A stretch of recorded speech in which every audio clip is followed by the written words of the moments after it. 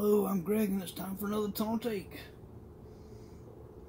Easter Sunday. Happy Easter and all that.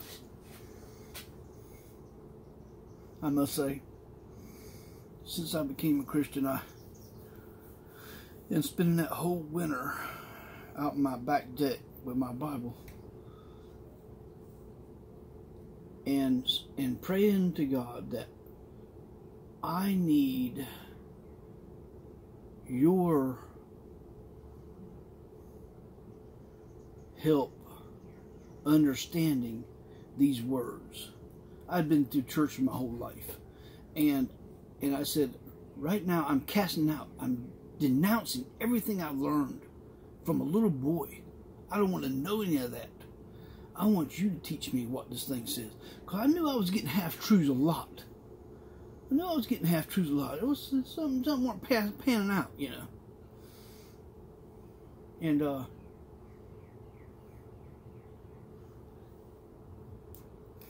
And since those days, I made it a point to go cut wood with my chainsaw in the yard on Easter Sunday, because I understood. I knew what the Apostle Paul said. I knew what the Apostle Paul meant when he said to a group of Christians that he was helping along, a church that he had established. I think he said, I'm afraid of you because you observe days, weeks, and seasons, because you observe them things.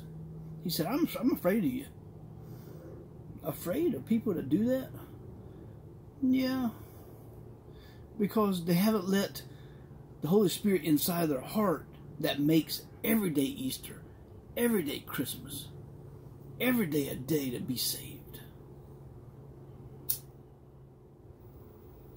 I don't violently oppose it, but there is opposition in me for it, that's for sure.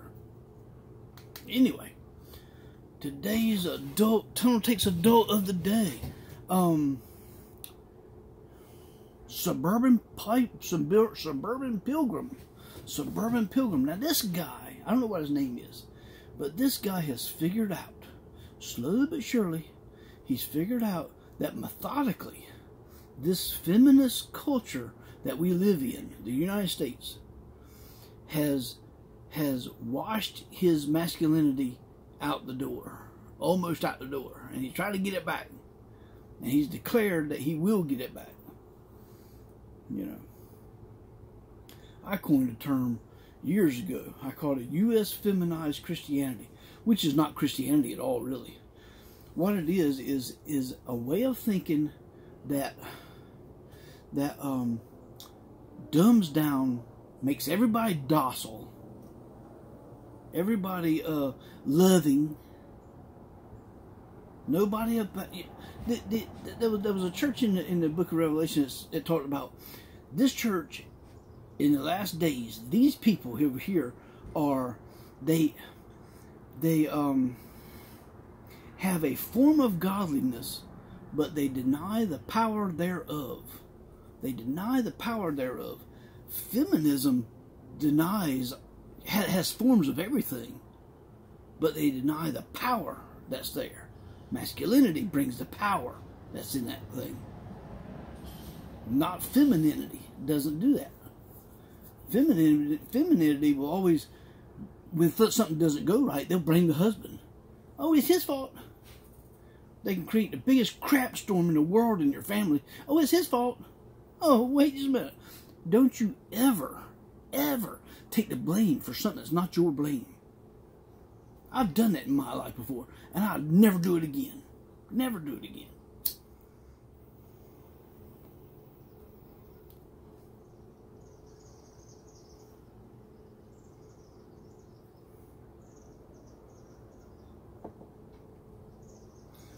So U.S. feminized Christianity, you go in churches today, and what do you see? Flowers, doilies,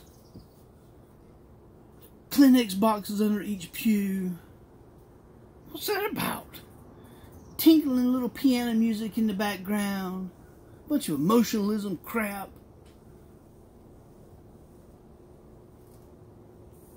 When was the last time you heard the song Onward Christian Soldiers?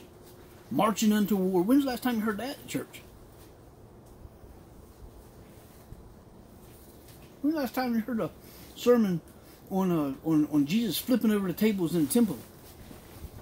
Oh, and if you did hear a sermon, it was dismissing it as something that, oh yeah, we shouldn't use force of any kind. Well, that's just Jesus. He was God. You know, you shouldn't be doing anything like that.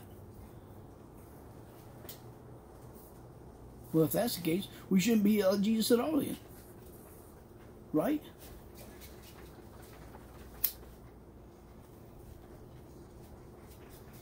It is a cancer in the church. There's no question about it. A cancer in our society. And it needs to be dealt with. Chemotherapy will deal with it.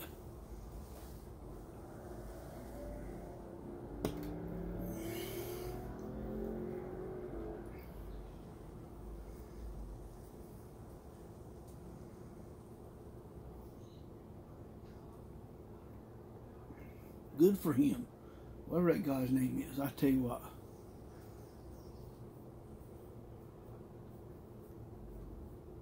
Good for him. Anyway. Yeah. When was the last time you heard a sermon on women are to remain silent in the church? If they have a question, they are to ask their husbands at home. That's New Testament scripture. You won't hear that at church because females have ruled the church. Females rule the church today. Why? Because they are more spiritual than men. Not more godly, I guarantee you that. They're more spiritual than men. Who did Satan go to first? He didn't go to Adam to get to Adam. He went to Eve to get to Adam. The scripture says she is easily deceived. Females are easily deceived. That's what they are. You won't hear a sermon on that either. Because the preachers behind the pulpits have let us down, have totally let God down, and said, "I'm gonna sell out God for this check that she can get out of her husband, or this check that she's going to work for every day." There's some hell to pay, y'all. Tell you what,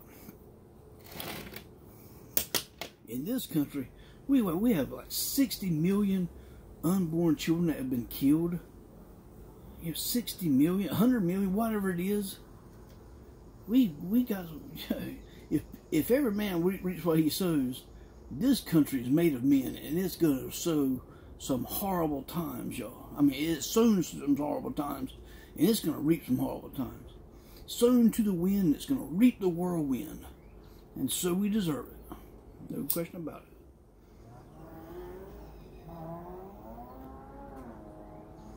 But we can turn from our evil ways, and we can't avoid that reaping and sowing process.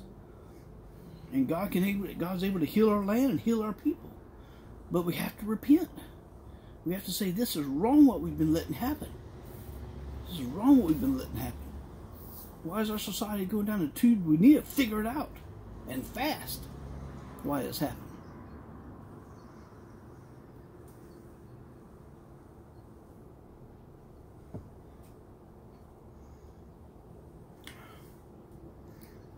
Suburban Piper. Nope, Suburban Pilgrim. The Tunnell Takes Adult of the Day.